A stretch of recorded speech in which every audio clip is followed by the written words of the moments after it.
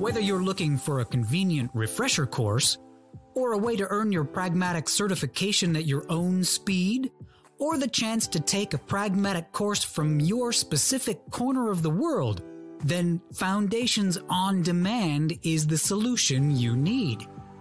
Get the same great content, tools, and templates our Foundations course is famous for in a flexible and easy-to-use online learning platform.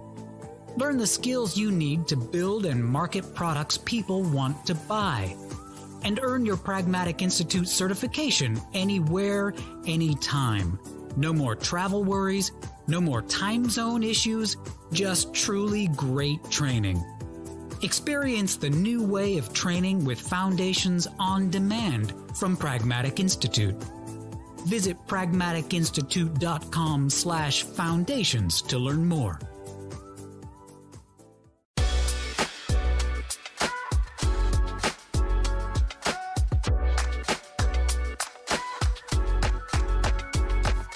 Hello, and welcome to the Pragmatic Product Chat series, where we tackle the biggest challenges facing today's product management, product marketing, and other market and data-driven professionals with some of the best minds in the industry. I am Rebecca Kalogeris, Vice President of Marketing and Product Strategy at Pragmatic Institute, and your host for this episode. Today, we are going to talk about, if you listen to this, you know it's one of my favorite topics. We're going to talk about win-loss and the power of win-loss. And today, to help us do that, we've got Will Young and Zach Golden from Anova Consulting. And we're going to talk about how do you create a program that aligns to your strategic initiatives? And then how do you go beyond that data, right? How do you really make an impact with those programs? So lots of good examples, lots of good stories, lots of good insights. Welcome, Will and Zach. Yeah, thanks, Rebecca. We're really excited to be here. All right, First, for our listeners, give us a little bit of background on you guys and on Anova. Sure. So, maybe I'll just start by introducing Anova. So, Anova, we're a market-leading win-loss analysis firm. So we provide other voice of the customer services, but really the way in which we partner with most of our clients is through a win-loss program. And how we approach our programs is we combine really awesome technology with high-touch professional services and consulting to ensure that our client programs run effectively, and we're able to deliver insights back to our clients that are tailored to their business and actionable so that they can compete more effectively and ultimately win more business. So I've been at Anova 9 years now, and in my current role as Director of Client Management, I oversee programs that we run for our clients and ensure that we are providing those tailored, actionable insights back to them. So really excited to be talking with you today. Obviously by doing this kind of work for so long, I think win-loss is an awesome tool for companies to get better, and really thrilled to share some of those best practices and examples so that hopefully your listeners can use them to help them run their own best-in-class programs. Perfect. Thanks, Zach. And Will? Yeah, and I'm Will. I'm a senior research analyst here at Anova. Been here for about 1.5 years now, and my responsibilities really fall into two buckets. The first is program management. So on a day-to-day basis, making sure we're getting the data and information we need from our clients to ensure we're getting the interviews done, returning individual interview transcripts as they get completed, and kind of monitoring our dashboard, making sure it's populated with the most recent analytics.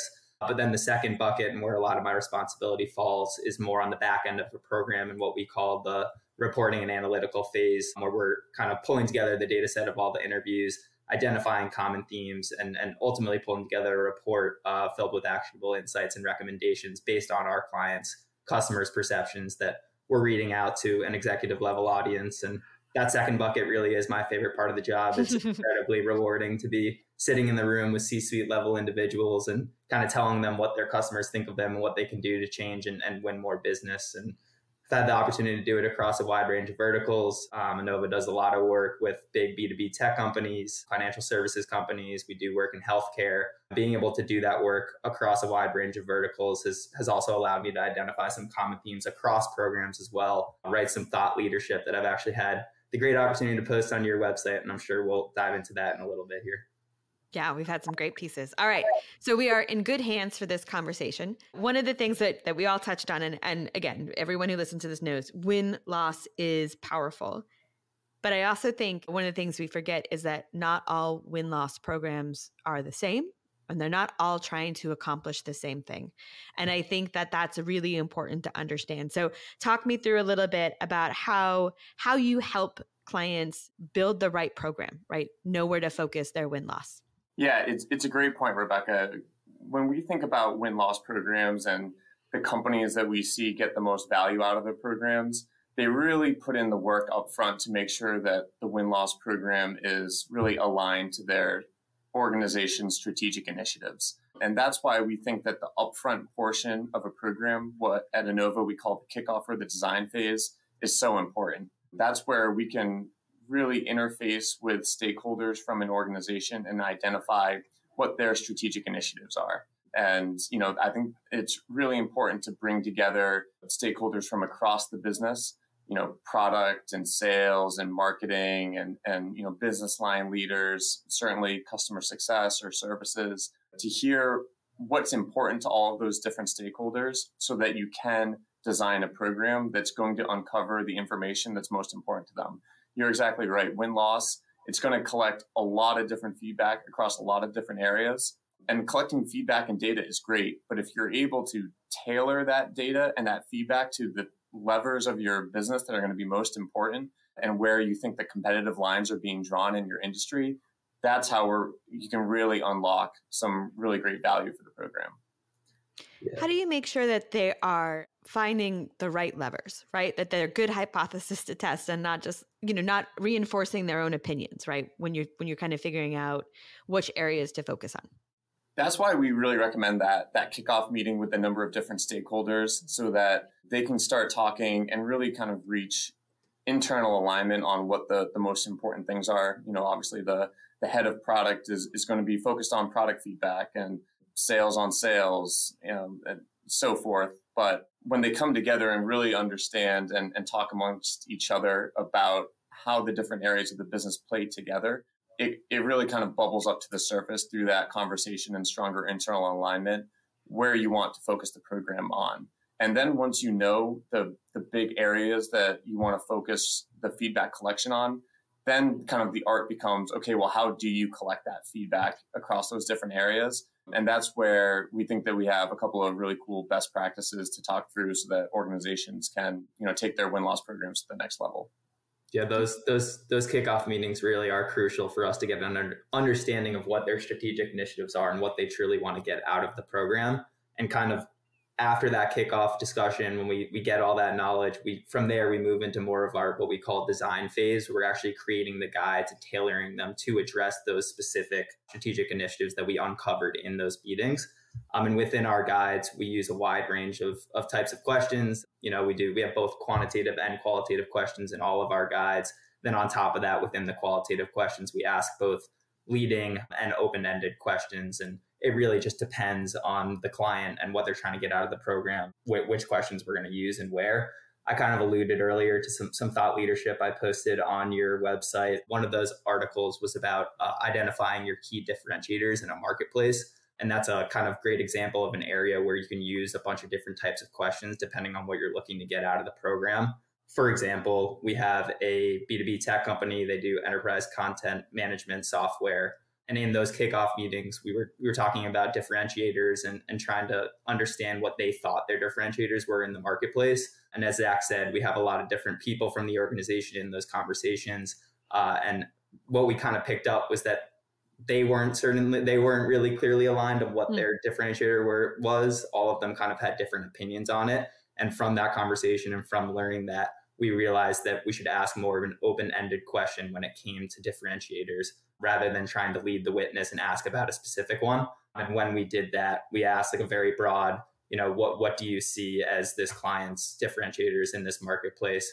And our client's kind of unique approach to document management, as well as their high touch white glove service, came through as the top two things. I think it was like a 40 or 50 interview program, and all of them mentioned at least one of the two. And leaving it open-ended really allowed our client to feel confident that those two things were coming through as their key differentiators in the marketplace. Really the only way to stop that sort of infighting is too strong a word. But like if we all know the business really well and all three of us could have a different point of view on what our differentiators were, but honestly, none of our opinion matters. Right. And when but you're pretty, you feel really confident from your point of view. So there's nothing better than 40 to 50 interviews with the market to be like, oh, well, that's the answer. Right? Exactly. But there are opportunities as well or situations where we have those kickoff meetings and the team is aligned on what they think the differentiator is.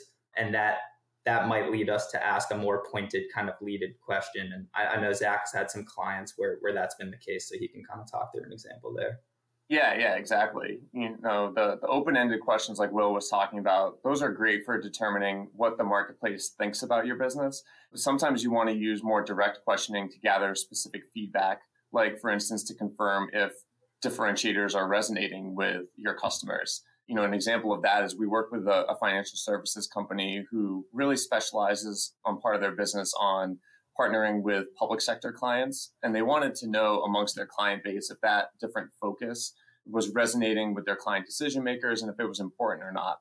And so as we have been doing the program over a few years with this client, we've been asking that pointed question. Does, this organization's focus on partnering with public sector organizations resonate with you? Is it important in your decision to partner with them? And basically by finding that out, by asking the pointed question, we were able to determine that it does matter. The marketplace viewed it as a key strength for our client and also a differentiator for their organization. And now because they really know that, and they know that all of their hard work towards establishing their brand messaging, that has worked, it really allowed the leadership team to focus on other areas of the business and invest more confidently in doing things like further developing their technology platform and providing more support resources to their clients, because they know with such high confidence that the brand is strong. And they were able to get to that place of really confident decision making because we were able to tailor the output of the program to answer the key questions that the client was unsure about. And so, just another great example of, you can ask a number of different questions within a win-loss program to collect a bunch of different feedback. There are multiple ways to approach win-loss. It isn't one size fits all. And that just means that it's all the more critical to tailor the program and the questions you ask to be as specific as possible. When you think about the tailoring, we talk a little bit about the topics and you talked a little bit about the type of questions, right? The topic might be the same, but whether we know or we're validating or we're sizing, right? You'd get kind of different questions on there. What other things do you really take into account when you're tailoring the program? We really want to think about kind of the end goal in mind. We want to ultimately at the end of the program be able to provide insights to our clients that they can use to win and retain more business moving forward. And so, I think kind of giving what I was just saying, win-loss isn't just about collecting data, and it's not just about analyzing that data once you collect it.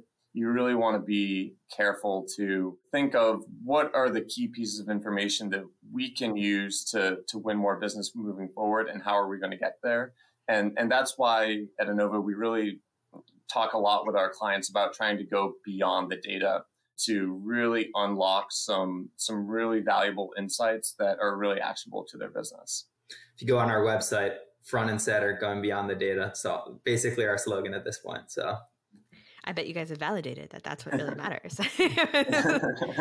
So in creating it, we are tailoring it to their strategies. We're tailoring it to where they are. We're also thinking about the outcomes, not in order to the program isn't designed to get the answer they wanted, as in like, I think it should be blue. The answer comes out at the end blue, but to make sure that they get guidance and information and actionable insights in the areas that they think they need.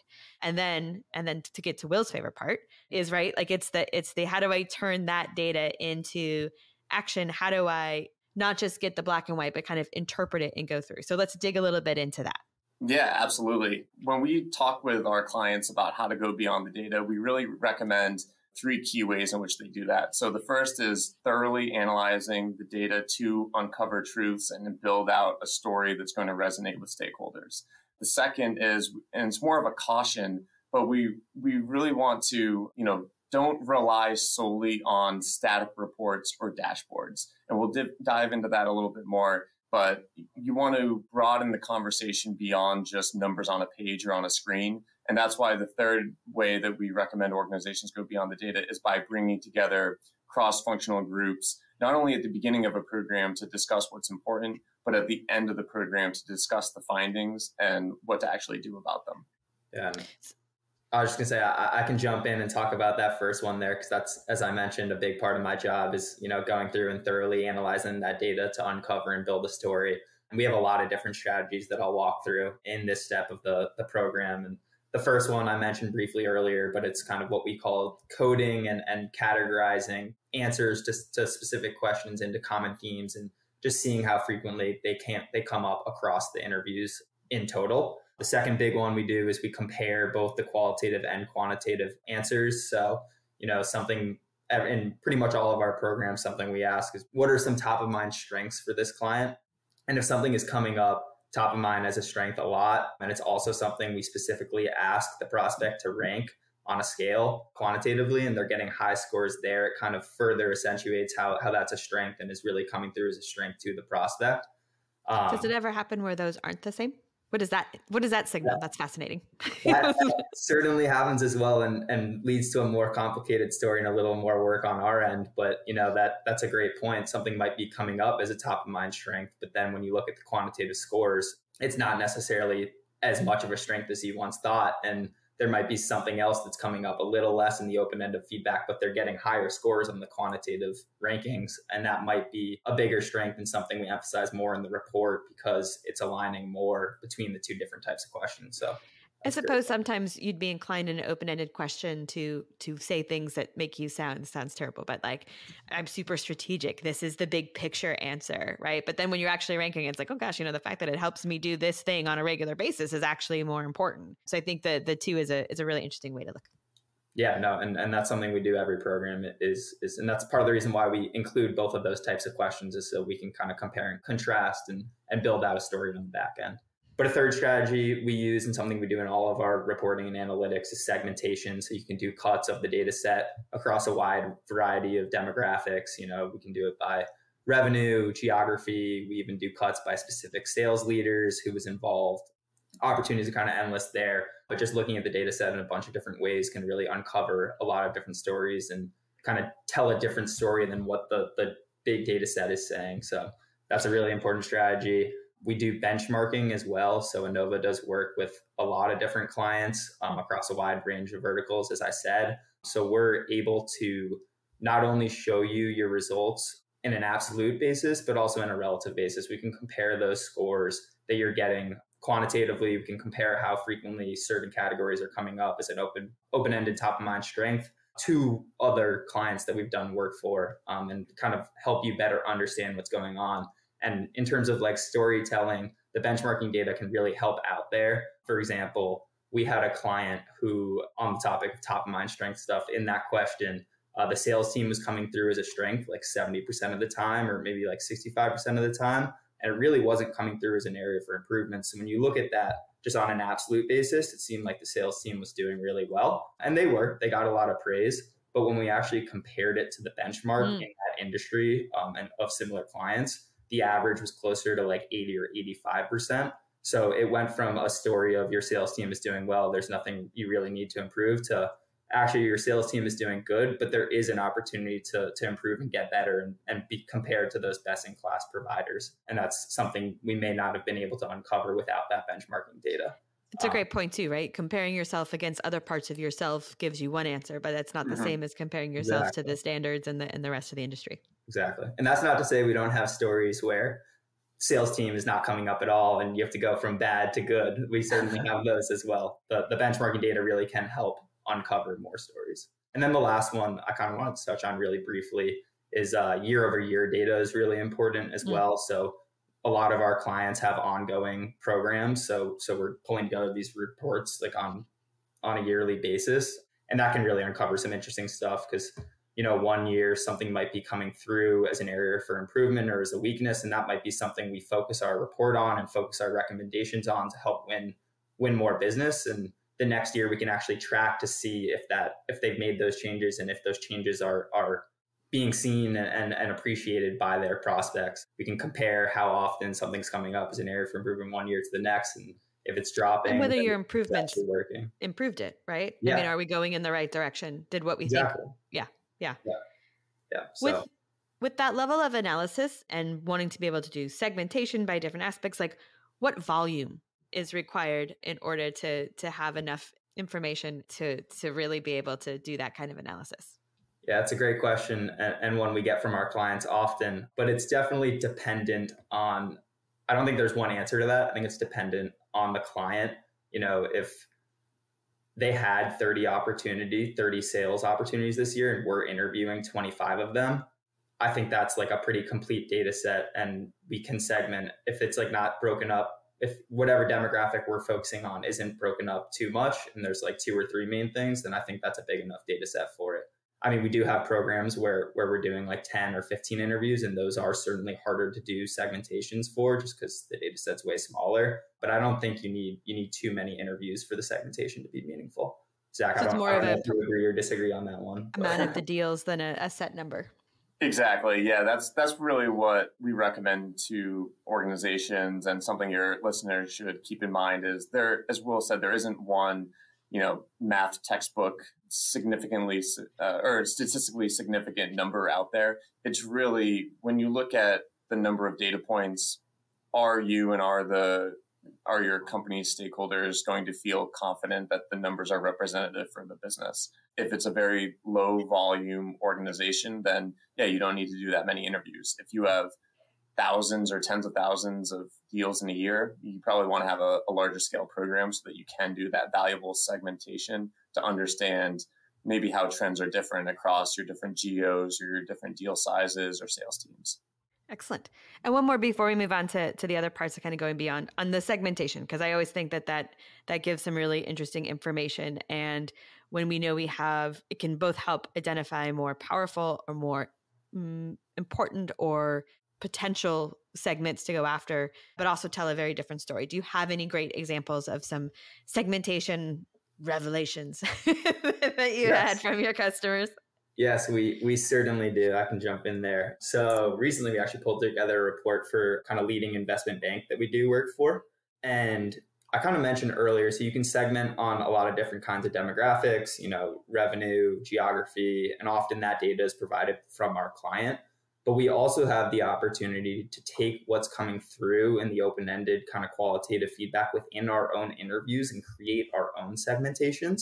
So what we did for this investment bank is we went through each individual transcript and kind of identified which opportunities were competitive opportunities where like other banks were being considered to be the advisor for this company that was selling, and kind of did a split looking at competitive opportunities versus non-competitive opportunities. Before we did the segmentation as a whole, client service came through as a reason for doing work with this client around like 15 or 20% of the time, which was like somewhat interesting. But when we did that cut for competitive versus non-competitive opportunities, we saw that almost all of the competitive opportunities were mentioning that client service as a reason, like the high touch glove, high white glove service as a reason for doing work with this bank, whereas the non-competitive ones weren't bringing it up at all. We were able to go back to our client and kind of, let them know when they're in a competitive bid, they need to like emphasize their high touch service as a reason for doing business with them.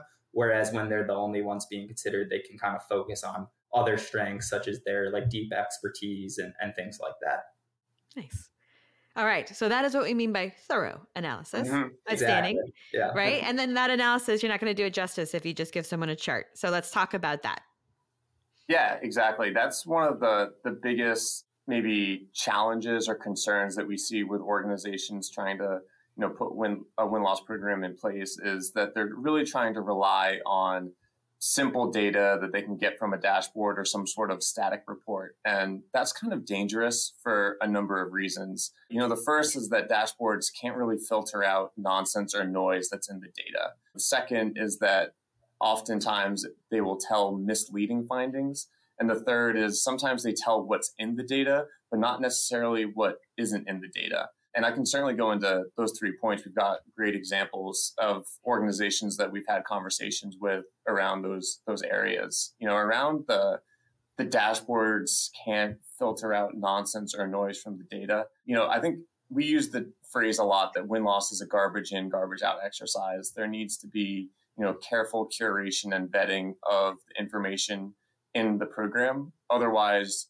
information is going to be kind of unreliable at best and misleading at worst. And a great example of that is we recently had a company that reached out to Anova to discuss partnering on a more robust win-loss engagement. They were doing a version of win-loss that is less based on feedback from customers and more data mining their CRM data. So they were trying to determine things like win rates by region and deal size and product types, all stuff that tries to answer what is happening, but maybe falls short of why or how. And so anyway, the client came to us and, they had this huge report, almost 50 slides of data that was recently presented to their exec team. And they were talking about how their win rate is X in North America, Y in EMEA, and how that's changing compared to 2020 and 2021.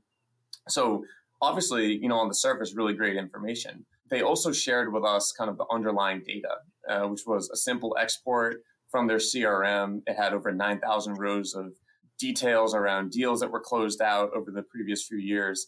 And despite, all of that data, it took about 3.5 minutes of us starting to click through and scrolling through the data to realize that the whole report that was prepared and presented to the executive team, it was essentially garbage. The first 20 rows of that spreadsheet, all of the deals all said things like duplicate deal or incorrect contact. And, that's the danger of just relying on unvetted data. You might be able to find some great insight that your win rate in North America and deals over 200K for your ABC product line is dropping. But that might just be because there were 5 separate instances of the same loss situation being included in the analysis. So relying solely on dashboards or even a type of win-loss that is more curated or defined by CRM data mining can certainly be dangerous for, the findings that bubble up from it. And you guys can't see this, but there was a little tear in Will's eye when we were talking about bad data in there. So exactly. Someone has to comb through it and check it. So. No, don't. Yeah. The misleading nature of sometimes these static reports also comes through. One, we actually do, the forensic exercise of conducting interviews and capturing the feedback from your prospects and customers. I think everyone wants simple. They want that silver bullet metric or answer to a question. But we really think it's important to go beyond those high level stats to truly understand what's going on. A great example of that is we did this study recently where Will was talking about an example where a sales team was being praised a lot. This is another example like that. We were seeing that this client's sales team effectiveness, it was being cited as a strength by nearly 80% of all their respondents, including their losses. But then when we looked at some of the quantitative metrics, the sales team, it was consistently scoring less than the competing sales team. And so, what seems like a simple question, is our client sales team good or is it not? That was actually pretty confusing initially because qualitatively, it appears they're strong, quantitatively, they're not. And what we discovered was that when we went into that 80% number and started double clicking into the actual quotes, we learned that almost 3/4 of those mentions were technically strengths, but they were for things like responding to prospect inquiries quickly. And while it's nice that the sales team is responsive, if that's the best thing that a customer has to say about a sales team, that isn't really necessarily indicative of a high-performing, rain-making sales team. And so by adjusting that 80% number down, we were able to help that client see past the high-level finding, which is that their sales team is a strength. And we were really able to have a focused, productive conversation about how to build up the sales team's skills so that they can be praised for higher level things like being able to differentiate and giving a tailored presentation. And then, the third way that dashboards or static reports can kind of be misleading is they tell what's in the data, but not necessarily what isn't. And that requires interpreting the data really in kind of a next level thinking kind of fashion. So, we have a client in the travel and hospitality space who worked with for a long time. And in a most recent report for them, we were giving an overview of findings. And, there were things like their mobile app, which was strong, and things around their sales team and their service execution that could be improved. But there was actually something that wasn't in the data that was the biggest finding that the stakeholders really gravitated towards. So in years past, pre-pandemic, things like the company's reporting and analytic functionality and their high-touch service model were being consistently cited as strengths. But now, post-pandemic, those things, it's not that they were necessarily coming up more as a weakness, it's that they had totally disappeared as strengths. And what had happened was that their competitive differentiators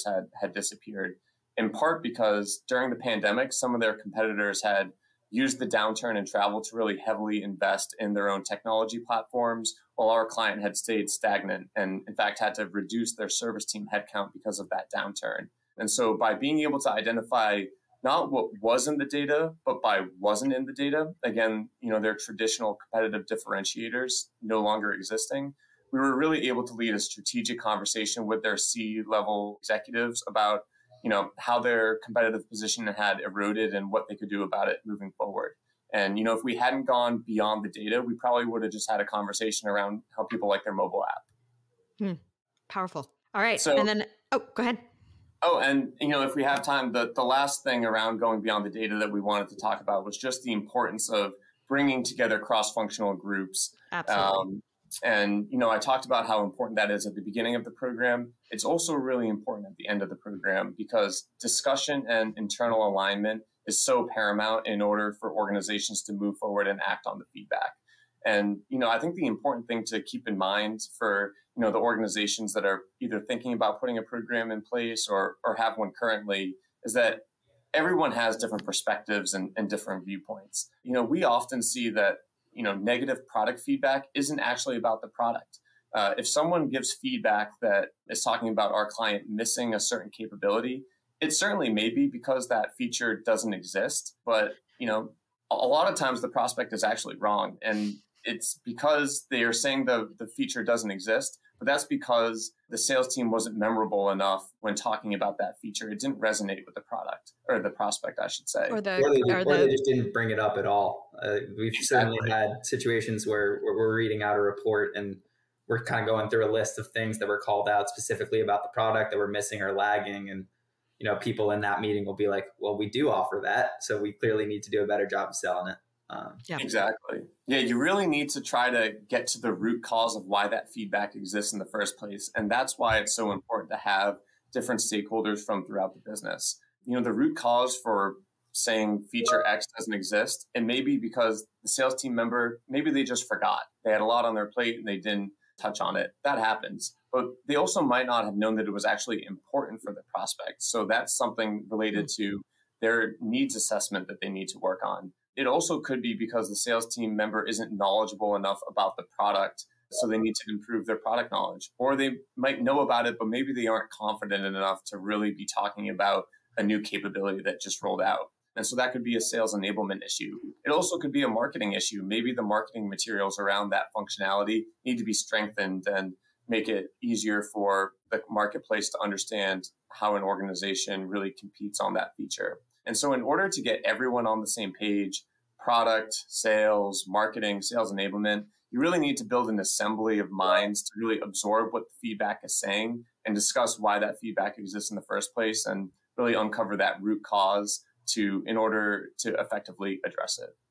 And I think, not to sound like a broken record here, but these meetings really, truly are my favorite part of the job, getting to sit in with those C-suite level executives and kind of tell them what's going on with their business based on their customers' perceptions, give them some recommendations. And it's not only a cool opportunity for me, but in a lot of our programs, we get the chance to kind of elevate, the product managers we're working with. And we put them in the room with the C-suite level executives as well, where they might not get a chance to have a conversation with those people. So it's not only exciting for me, but also some of the people we work with on a day-to-day basis as well.